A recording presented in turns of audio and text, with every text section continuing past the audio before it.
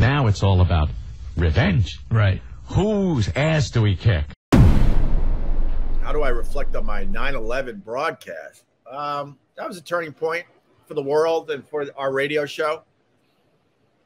Good and bad. I think we did an amazing job. I remember realizing that day I didn't know about international politics. I didn't know crap. We made it up as we went along. Okay, I think we got it figured out finally. Yeah, it's Opie and Anthony. Hey. And I guess we don't have to tell anyone, but we might as well, that this is going to be a very different show today. Yeah. First of all, Anthony and I are not even in New York City. We're on the outskirts of New York City. We're out on Long Island. We're out on Long Island. How did you hear about it? I mean, what were you doing? Me sleeping. What else do you were I sleeping, do so at you that didn't- hour? I was up. I was having breakfast with my girlfriend in Northport, and I was listening to the morning show in New York on WNEW, the Sports Guys, and they're like, "You're the guy that listens to that program."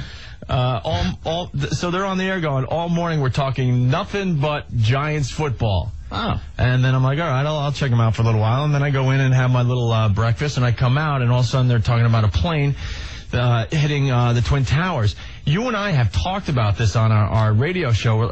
We said on numerous occasions we're surprised that Someone hasn't done it. Yeah, that no one has ever done that before. I'm not even talking about a terrorist attack. Just a nutcase in the area that wants to just end his life and do it in style by crashing into one of these buildings. We talked about that recently on our show. Everyone knows what happened. I don't even know that we got to run through it 8 billion times again. Now it's all about revenge. Right. Whose ass do we kick? Right. About this? Because I can't just sit by and think of all the other times that things have happened and the president has the rah-rah speech, and before you know it, weeks turn into months and you realize nothing happens. Any general pissed-off attitude you have just goes away.